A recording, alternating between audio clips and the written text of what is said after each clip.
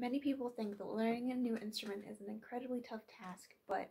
by taking the right steps to learning your new instrument, it can be a much simpler task to accomplish. One of the first things I learned to play on my cello was a D major scale, which would sound like this.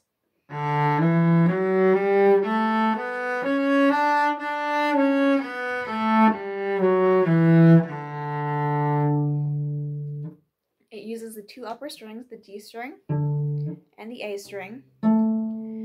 and these are the two most commonly used strings. It teaches a lot of intonation and the correct finger placement, which we will be going over in this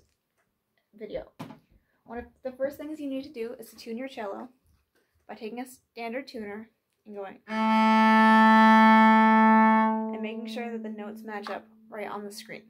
Once that is done, you're ready to start playing the actual scale. You start on the D string, which is the second string right here, and usually you start off plucking, but it's easier to hear with a bow. So you'd start on the D, you go, you take your first finger, play an E, and then you skip your second finger, you put your third finger down right here to play an F sharp, and then you play a G with your fourth finger right there, and then another open string with no fingers, first finger,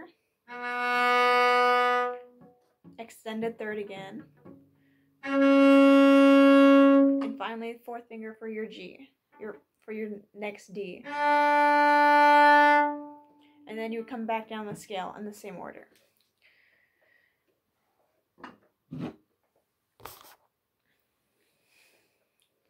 First, you're going to start playing the notes individually by going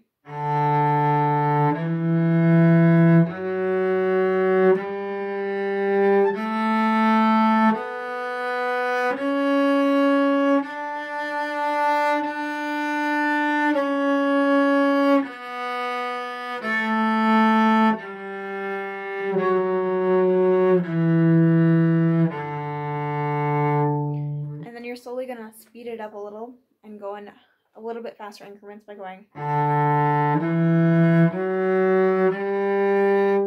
a little bit faster as, and then once you're comfortable with the single notes, you're going to slur two notes, which is basically playing two notes on the same bow instead of the one we were doing, and it'll sound like this.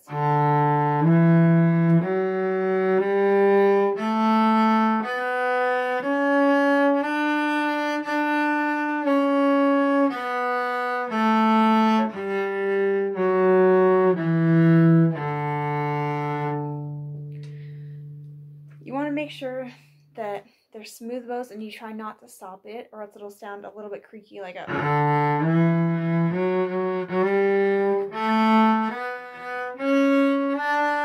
which is not what you want to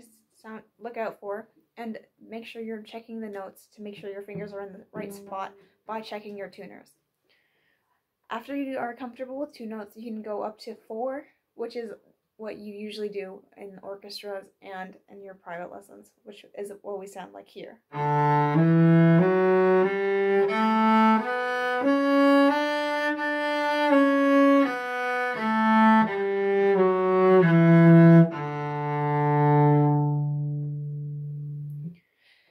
Now that you have this basic skill learned, you can play many different pieces, as most beginning pieces are written in D major.